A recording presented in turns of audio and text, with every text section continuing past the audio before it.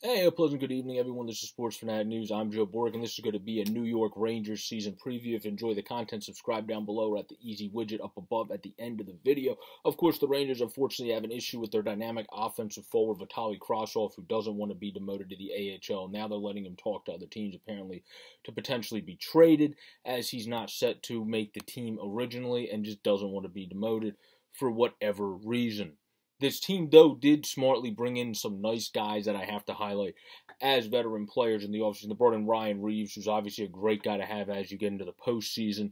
They brought in Barclay Goodrow, who obviously has had great success in the postseason and is one of the best defensive forwards. And then you also think that still only 20 years old is hard to imagine for Capo Caco and Lafreniere for some, because people have been getting on them as busts already. They ain't even damn near close yet. They're only still 20.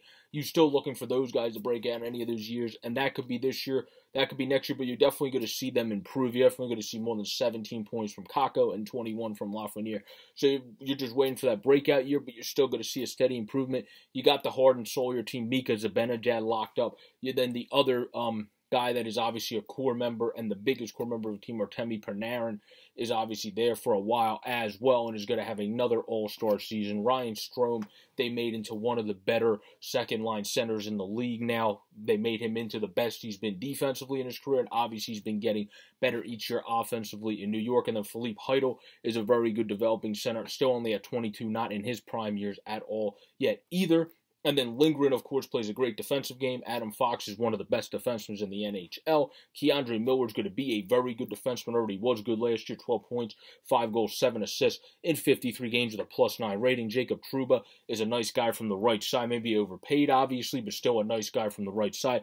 Jared Tenorti really got going in Nashville. Now he's in New York. We'll see what he's able to do. I think he's still going to be able to be one of those late blooming guys at 29. He's on a line, it looks like, with Nemeth. And then you got Shesterkin and Georgiev. You got two good young goalies.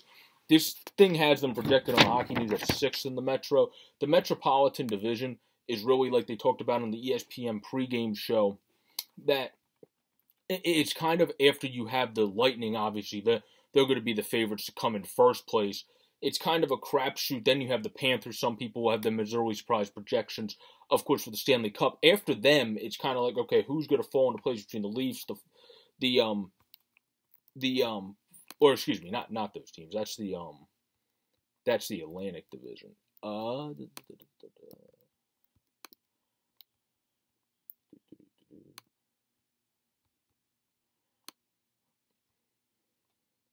I apologize, I misspoke there. Obviously, that was the Atlantic Division, but when you have teams line up with the Metropolitan Division, you really have, it's probably the Islanders, and then you have teams like the Hurricanes that could still be at the top of that division. But beyond when you have the top of that division, in the Metropolitan Division, you have teams like the Rangers, the Flyers, the Penguins, who you're never going to count out because the only year they didn't make it was in Crosby's inaugural season they didn't make it, and then they made it every year since.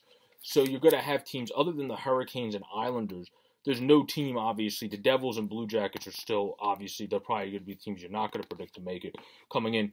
Every other team is kind of in that crapshoot. The Rangers are right there with it, especially if you have guys. You got good guys in mind. You have Braden Schneider as a very good defensive developing defenseman. Same with Matthew Robertson, who can both play the defensive game role. Niels Lundqvist likes to push the play. So even with Krasov being a bummer for you got Morgan Barron, who looks like he's going to be a good bottom six player coming out of Cornell. You got Will Coley, who did not look like he was overexposed or overmatched at all in the AHL at a young age. So you got good guys. You got Zach Jones, who's, of course, already played a little bit in the NHL already and has already looked good in the NHL already. So you got some good guys there. You got a good defense developing. You already have a good defense. That's what you got to build off of, goaltending and defense, and you definitely have that there in New York. The offense is still building up as you got Kako and Lafayette still developing, as well as Heidel. You brought in Sammy Blythe. That's also a good pickup from the Blues organization, excuse me. I think this team is poised to be right there in this mix because the Metropolitan Division, like I said, after the top two teams, apologize again for misspeaking at the beginning, is the Hurricanes and probably Islanders. You kind of have a crapshoot of the Flyers, Penguins, Capitals, Islanders, and then, of course, your New York Rangers. So I think this is going to be one of those just who shows up the best throughout the season, who stays consistent, and also maybe who turns into, for my baseball fan, in this division with how it might be close to the end, other than the top two teams, who's going to turn into that Cardinals-esque team that can kind of make that late run to get into the playoffs. This is also what the Metro could come down to. So again, I hope you all have a great, safe, and pleasant day. This has been a preview to the Rangers season. Enjoy the season, Rangers fans. Good luck this season. The hockey season is on us right now, not even upon us anymore. It's just going on right now. The Pittsburgh Penguins and Tampa Bay Lightning game is ongoing. Peace out, everybody. Stay safe and enjoy the season.